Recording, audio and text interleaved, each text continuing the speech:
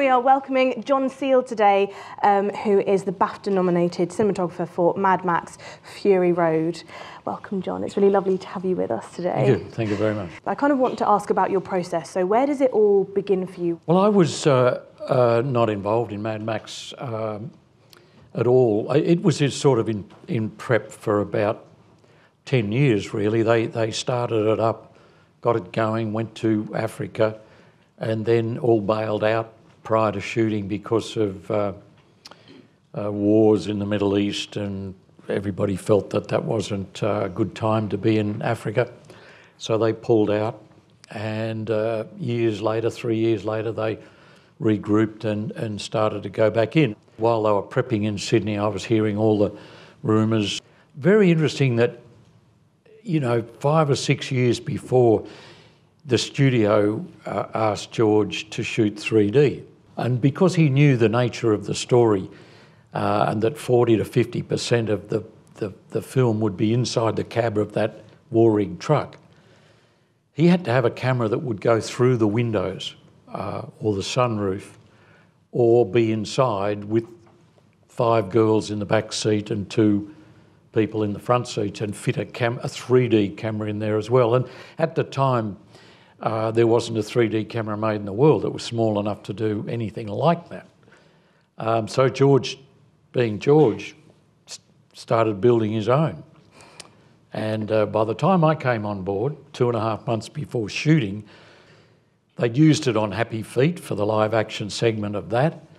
But it still had a lot of problems when I came on board. So I was hearing all these problems, and then suddenly the phone rang and I was having a problem. So, but it was very exciting. I always thought, you know, I'd love to work in the film industry, and that would be really exciting. But never, you know, had no contacts, no friends, no way of, you know, getting into it. So I always imagined it was going to be, it's not going to happen, you know, that it was just like a dream, but, you know, I'll give it a go anyway. So I made tons of little films, my friends. My grandmother had a camera I could borrow, VHS-C. And we shot films together, little action films and bits and pieces. And then down the line, I tried to get into film school because this is what I really want to try out. But there's a short course you can do in Denmark, which also is you can apply all over the world. Half Danes and then half international, and it's called European Film College, and it's brilliant. You know, it's an 8-month course, and you have cameras, you have studios, you have everything for 8 months, and you live there. So I got into that. There's 100 students a year, and I suddenly found out that I wasn't. You know, I always thought that if I ever got into the film industry, that I'd be really bad at it. You know, that I wasn't. You know, that everybody knew more than me. And then trying out that course, I suddenly realized that no, you know, I actually know as much as the rest of these guys. You know, so why can't I pursue this further? And so I did the 8 months, and then thought I'll give this a go, carry on, and then, you know, really try hard for film school. So I got in, and I tried to just get a job in film production as a runner, as, you know, different types of jobs that you can get, and ended up doing lighting. So a spark, you know, setting up the lamps, that kind of stuff.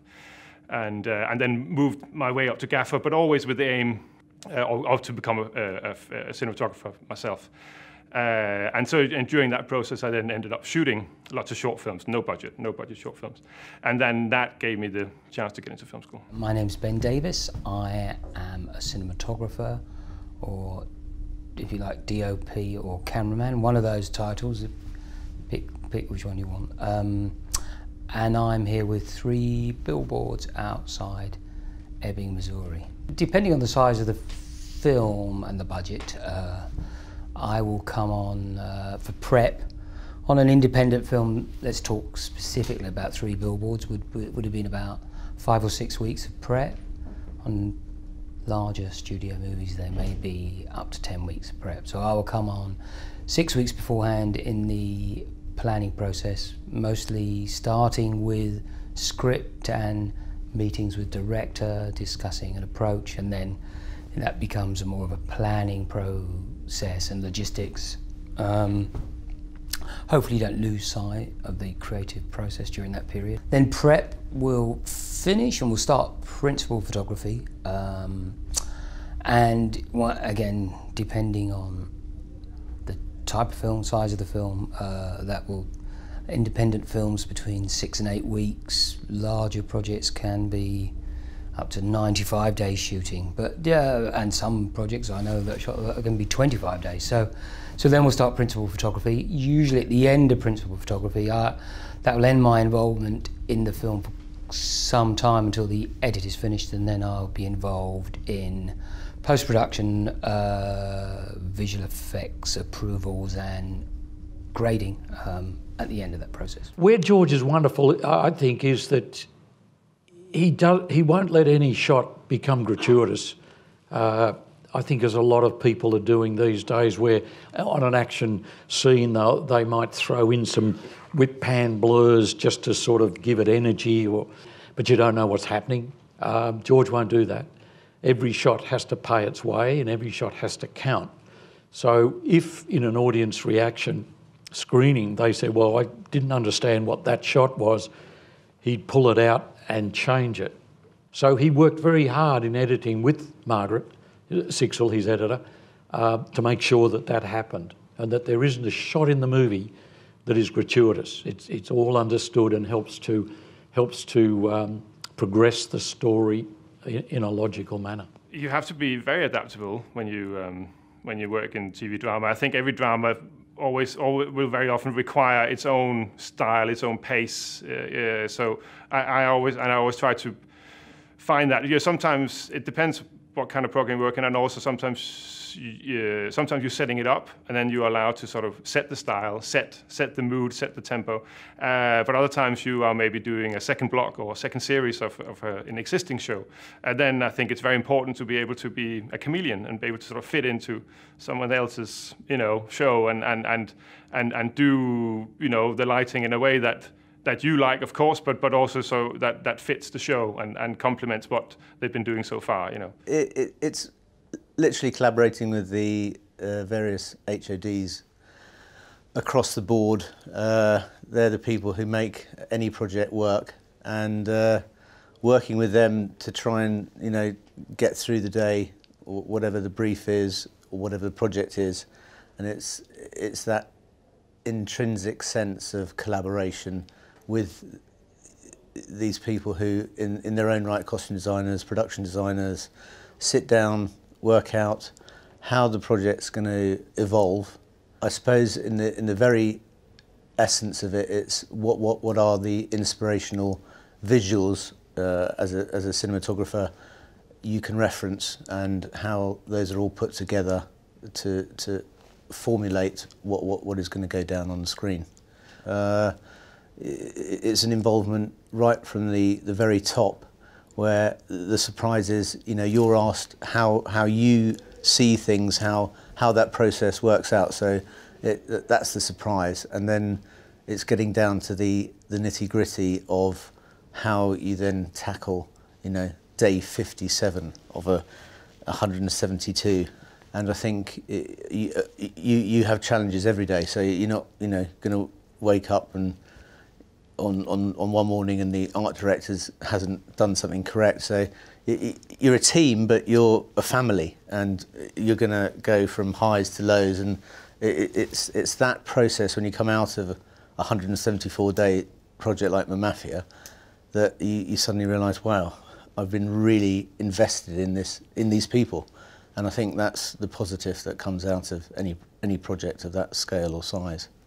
Well, I think as a director of photography, I think the key relationship is with the director.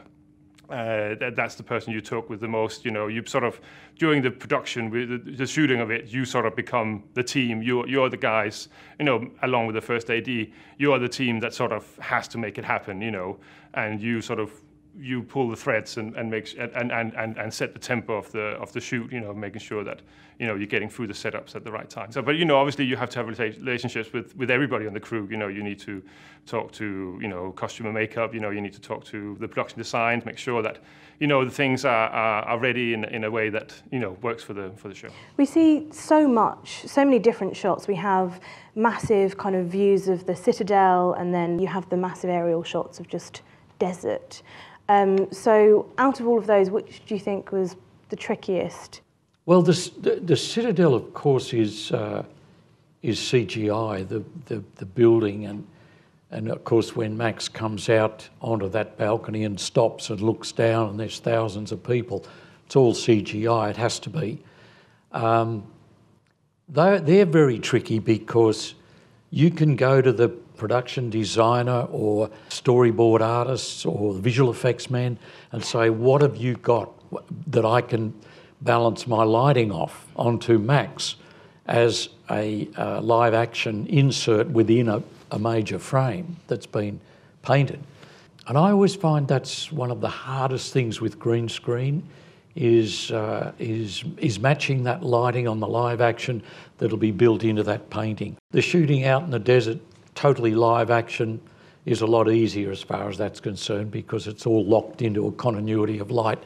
But the green screen material is very delicate. So you start off with a creative ambition and look at references, and then you'll get into choosing your locations, location scouts, and then it's about, for me, depending on the type of film, it'll be, you know, sort of the, you know, the reality, the science of it, which is working out lighting,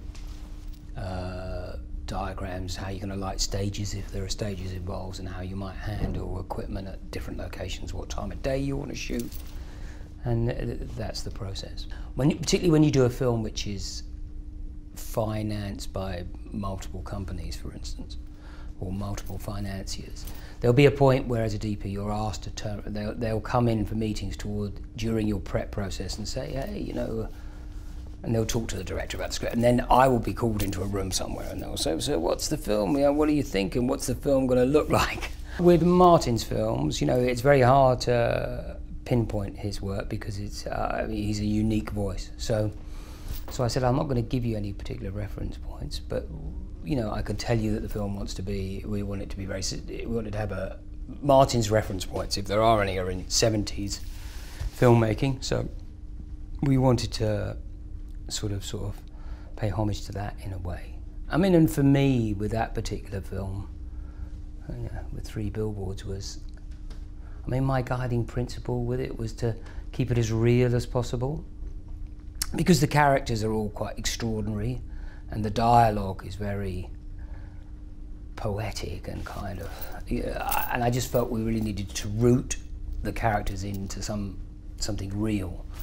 You know, so it was that, and a lot of the principle about photographing it was to sort of let the actors do what they want to get out of the way. Really, I didn't want people to be looking at the cinematography and going, "Whoa, what a beautiful shot! That's great." I didn't want to do long, lingering shots through doorways, and because really, when you've got that, you know, it's a study of character. It's not, you know, it's a different kind of movie. Now, every movie's different. I'm not saying that that's the way you photograph every movie, but for that, every movie has its own language visually, I think.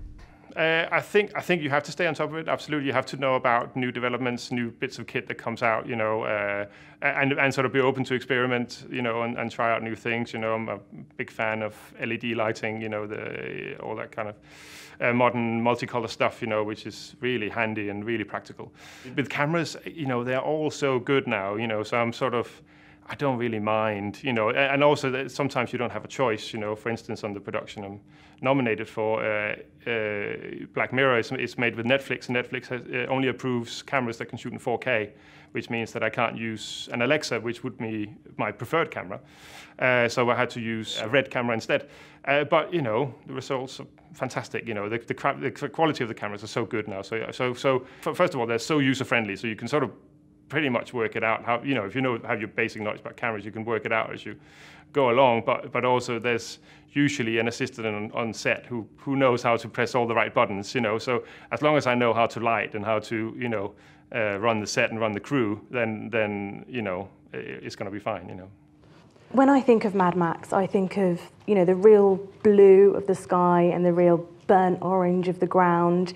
And obviously you can't change the colour of the desert or the sky, but what decisions did you make with accentuating those colours? I hate to disagree, but you can change the colours now of anything. You know, with these computers that they use now for the digital intermediate process in post is one of the cameraman's best tools. So our colouring a lot of the time was done in post because, you know, with the massive setups we had, the numbers of stuntmen, the trucks and the numbers of vehicles all involved all the time meant that we couldn't stop and wait for weather. So if it was foggy and overcast, which it was on the coast a lot, we shot it. And if it was sunny with acid blue skies 40 miles inland, we shot it. And in the post was a juggle of changing the colour of this and pumping that up and pulling that down. And as George said the other night, they added a bit of mist in for a continuity flow of that. And also the length of shots. If you imagine 2.3 seconds, I remember talking to George about the continuity at one stage, and I said, George, this won't match at all. And he said, yeah, don't worry, Johnny, we'll fix it in post. He said, besides, if the shot's long enough for somebody to find a mistake in it, the shot's too long. And I said, good on you, George. Go for it. So this was a very small unit. So we had 2 cameras on first unit with a very small crew with each. You know, first AC, second AC, grip, 2 cameras. And we kept it very straight like that, very simple. I like to shoot with 2 cameras. I always think that's an advantage, particularly if there's any improvisation going on. You can cross shoot, which I think gives the editor a far easier job of cutting those things together. And I like to also put cameras. It sometimes can be very interesting, particularly when you're dealing with people like Sam and Francis, is to have a camera on the reaction to the dialogue. It's the camera that's shooting the people off, you know, who aren't saying the words. Their reactions can actually be as interesting as the dialogue itself. Yes, there are details. Yes, there are finesse moments where you have to understand the technicalities, but when you're with individuals and great directors, great art directors, you know, you just have fun. I think that's key to me, and that's what a cameraman told me when I was clapping boards and polishing boxes. It was just, you know, it's have fun.